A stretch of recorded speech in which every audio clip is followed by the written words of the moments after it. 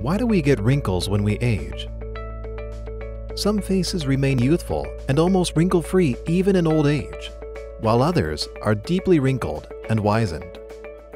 Numerous factors contribute to whether, and if so, to what extent, we get wrinkles starting in our mid-20s or so.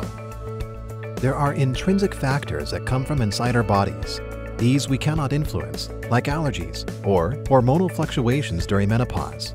Our genetic disposition is also an important factor. The dermis plays the decisive role. Among other things, it consists of the connective tissue fibers, collagen and elastin.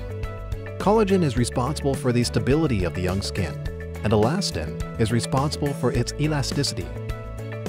The higher our genetic predisposition is for getting wrinkles, the less collagen and elastin we have in our tissue when we age.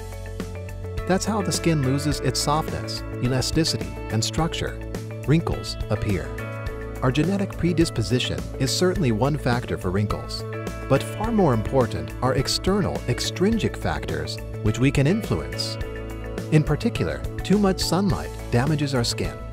The harmful UVA radiation penetrates deeper into the skin and leads to the production of enzymes in the dermis, which damage the collagen fibers and thus reduce the firmness of the skin.